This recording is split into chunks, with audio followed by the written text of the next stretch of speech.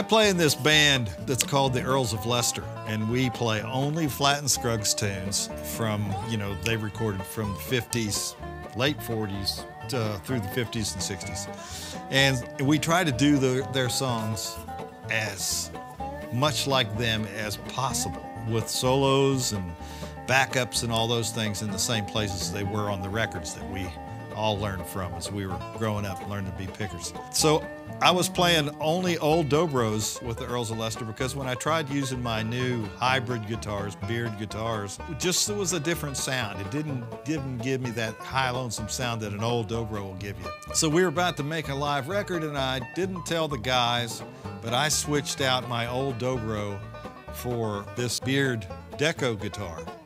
And they sound so much like the old Dobros did. I mean, the construction is similar and it's kind of the same guitar, but they still have that same whine and high end and all the stuff that made me fall in love with the Dobro guitar.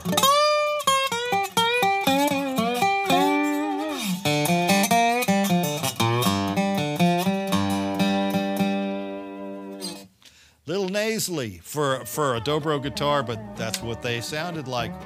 When you bought a Dobro guitar, that's what you got.